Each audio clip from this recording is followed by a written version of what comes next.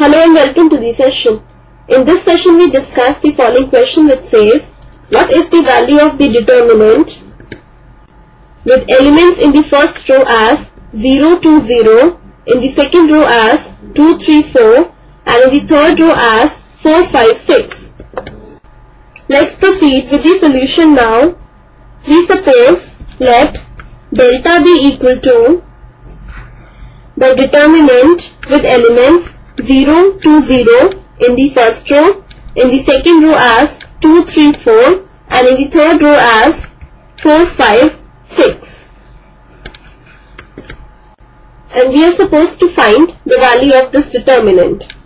So this would be equal to this first element of the first row, that is 0, into the determinant with elements 3, 4 in the first row, 5, 6 in the second row.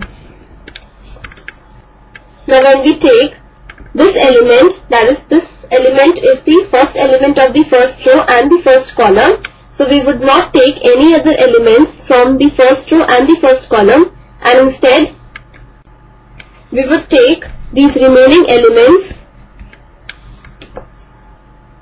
and make a determinant of this to be multiplied by this first element. Now then we take the second element of the first row, which is 2, and we put a minus sign before 2. So we have minus 2, and this is to be multiplied with the matrix containing the elements 2, 4 in the first row and 4, 6 in the second row. As we have taken this element, so we would not consider this row containing this element and this column containing this element. Now consider this third element of the first row, which is 0. So here we have plus 0 into the determinant with elements 2, 3 in the first row and 4, 5 in the second row. Now the 0 multiplied by this determinant would give us 0 itself, and this would be equal to minus 2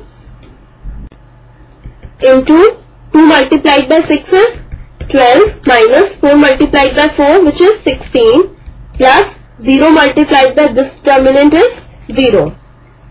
And so this is equal to minus 2 into minus 4, which is equal to 8.